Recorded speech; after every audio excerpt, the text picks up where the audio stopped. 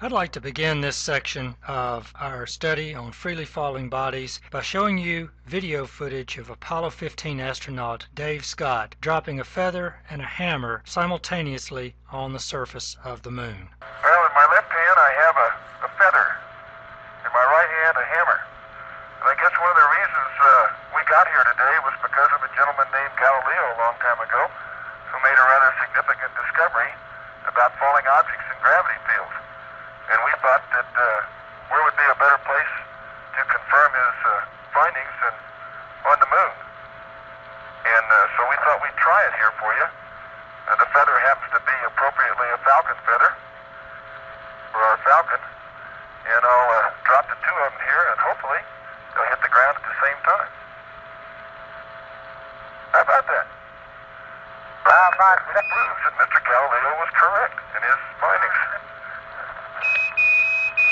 Up until Galileo's time, it wasn't understood how a heavy object and a light object could experience the same motion. Aristotle, the ancient Greek philosopher, said that heavier objects fall faster than lighter objects. And that's our everyday experience. If you drop a penny and a feather at the same time, the penny, which is heavier, hits the ground first as the feather flutters down. But we've come to find out that this happens because of the presence of air friction. If you're able to remove air from around the feather, then it too will fall at the same rate as a penny. And if you're fortunate in your class, perhaps your instructor will demonstrate something like this using a feather and a coin in a vacuum tube. We call any object that experiences only the gravitational force a freely falling body. It doesn't matter how the body got going. It doesn't matter what the motion of the body might be. It could be that it was thrown up. It might have been dropped. It might have been projected into some curved path. Once it's left whatever set it in motion, if the only force acting on it is its own weight, then we call it a freely falling body, and its motion is called free fall motion. The acceleration it experiences is the acceleration due to gravity, which near the Earth's surface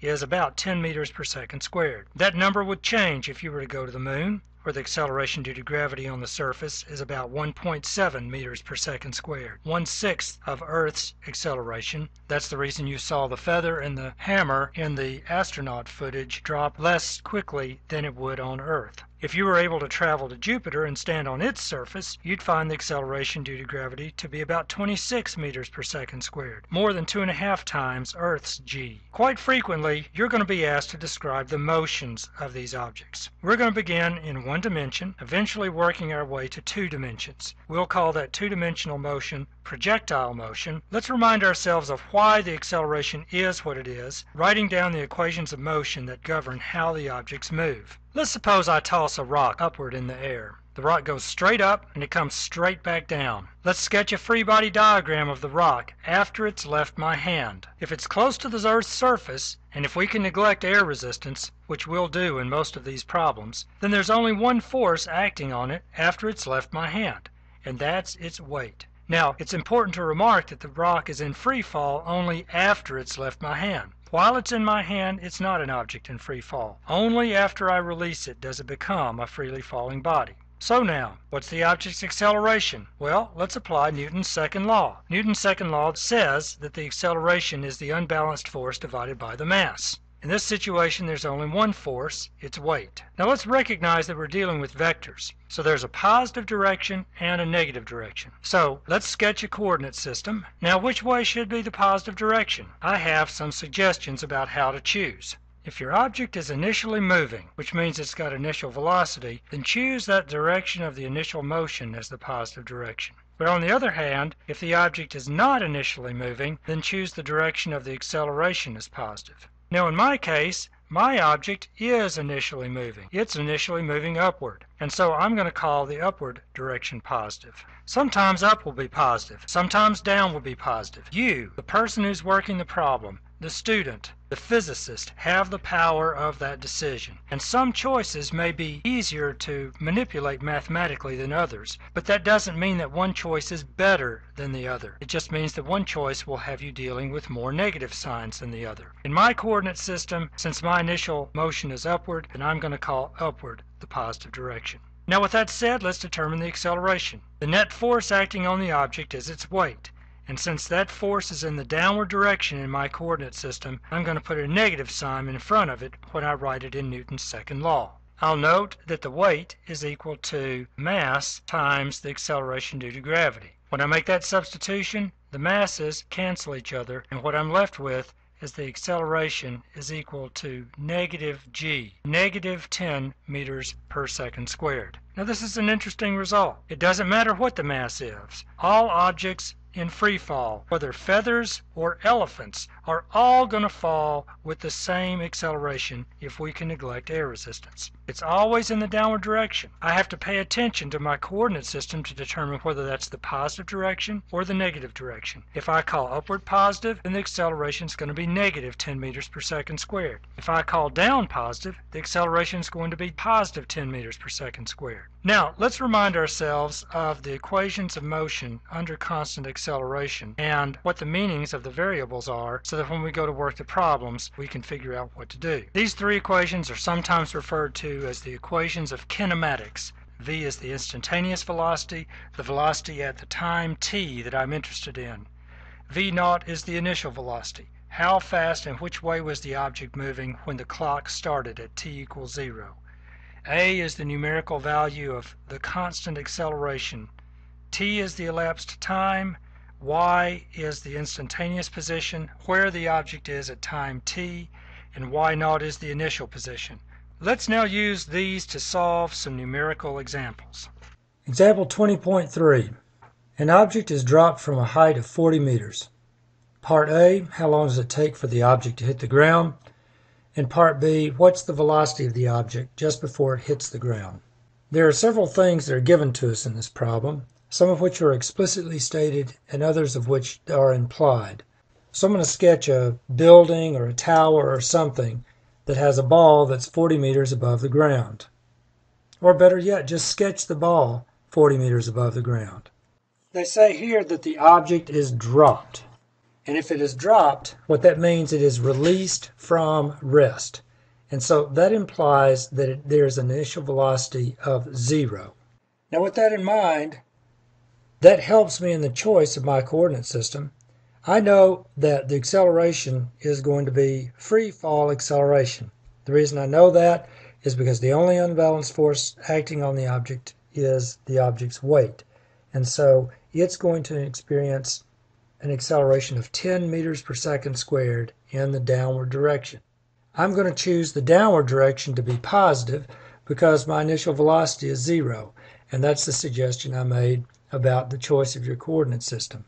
And since the acceleration is 10 meters per second squared, then the acceleration is going to be positive. Now, if I think about my coordinate system, I usually set the origin to be the place where the action begins, and I like my origin y naught to be 0.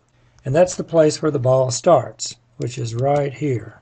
Down at the bottom, it's 40 meters away in the positive direction. So y at the bottom is equal to 40 meters. Now the question asks, how long does it take for the object to hit the ground? How long means how much time. So we're looking for time in this problem. So I think about the equations of motion I've got. I notice that I have numbers for everything except time, and the second equation of motion will relate all those things together. So I'm going to pull out that second equation of motion under constant acceleration. I know what y is. It's 40 meters. Y naught is 0 and V naught is 0, so those terms are going to disappear. And with those terms being 0, then I can write y in terms of a and t. And now if you'll permit me to do a couple of steps of algebra in one, I'll multiply both sides by 2, divide both sides by a, take the square root of both sides, and that's going to tell me what t is. So now I'll put in the numbers, and now I need my calculator. I get that the time is 2.83, if I round it to 3 sig figs, seconds. Now, for part B, what is the velocity of the object just before it hits the ground? When we say right before it hits the ground, that means that the object will just begin to come in contact with the ground. And I know that that happens 2.83 seconds after the object's dropped. I can use the first equation of motion to figure out what that solution is and substitute in this time here of 2.83 seconds. The initial velocity is 0, and now I'll put in the numbers. I could do this one in my head. The speed is 28.3 meters per second. Let's go to the next one. A 2-kilogram rock is thrown downward with an initial velocity of 20 meters per second from a height of 120 meters. How long will it take for the rock to hit the ground? Well, they tell me the mass of this rock is 2 kilograms. But one thing that you'll find in these problems is that the mass doesn't matter. If I think about what the acceleration is the unbalanced force divided by the mass. The only force acting on this rock is its weight. But the weight is equal to mg. And now the m's go out, and I'm left with the acceleration due to gravity. In other words, the magnitude of the acceleration is 10 meters per second squared, and the direction is in the downward direction. So let me sketch a picture of this. The object is thrown downward, so it has an initial speed in the downward direction. According to my suggestion, I'm wanting to take the downward direction to be positive. The initial velocity is 20 meters per second downward. If I set the origin at the point where I throw the rock downward, then when y is equal to 120 meters, we will have reached the end of travel, and we're trying to figure out the amount of time that it's going to take for the rock to hit the ground. Again, I can use the second equation of motion to help me solve this problem. I notice here that t is linear and quadratic in this equation, so it may be that I have to pull out the quadratic formula to help me solve this problem. It turns out, though, that with my TI-89 and the solve function, I can get it pretty handily. And I think that's what I'm going to do. So at this point, I'm going to put in the numbers and then use TI solve to help me figure out what t is. So now I'm going to substitute this into TI solve and get two answers. My answers are that t is equal to negative 7.29 seconds or t is equal to 3.29 seconds. One of those roots is realistic and the other one is not. And so I'm going to toss out the unrealistic root, the one with negative time. In other words, in this situation, this rock would hit the ground 3.3 seconds after I threw it downward. We have one more example will work. A ball was thrown vertically upward from a platform that was 40 meters above the ground. The initial velocity of the ball was 10 meters per second. With what velocity does it strike the ground? How long does it take the ball to hit the ground? The thing that makes this problem a little more challenging is that I have an initial velocity in the upward direction, but the acceleration, 10 meters per second squared, is going to be in the downward direction. Those have opposite signs, and I'll have to indicate that in my equations of motion. First, let's sketch a diagram. I'm going to set the origin where the action begins, and I'm going to call up the positive direction. Now, the place where the ball hits the ground is on the negative side, so I'm going to have to say that the ending point, y, is negative 40 meters. The ball starts upward with an initial velocity of 10 meters per second, and the ball's acceleration is in the downward direction, so it will be negative 10 meters per second squared. The question is, with what velocity does it strike the ground? There are several ways to do this. I'm going to try the way that uses one of the equations of motion we haven't used yet, the third equation of motion. We're trying to find v in this equation. So I could take the square root of both sides. Notice that when I take the square root, I create two roots. One is positive and one is negative. And the interpretation that I'm going to give to this particular problem is that since the ball is moving downward, it's the negative root that I want. Now I know all these numbers underneath the radical sign, so I'm going to substitute them and figure out what the speed of the ball is when it hits the ground. Now be very careful with your signs here, because in the expression there is a plus 2ay minus y naught. The acceleration is a negative number, so you're going to be adding that 2 times the negative 10, and then y is also a negative number.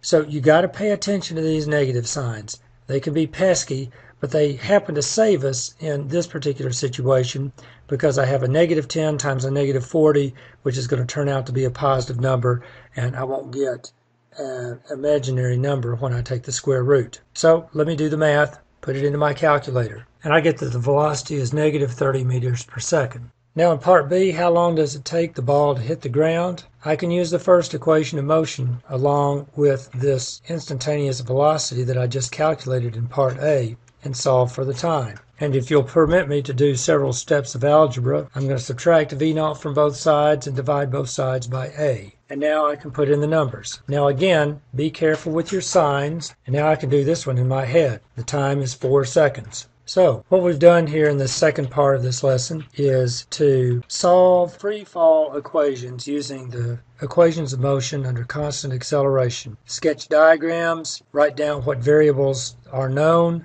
and then select the equation that helps. That's it.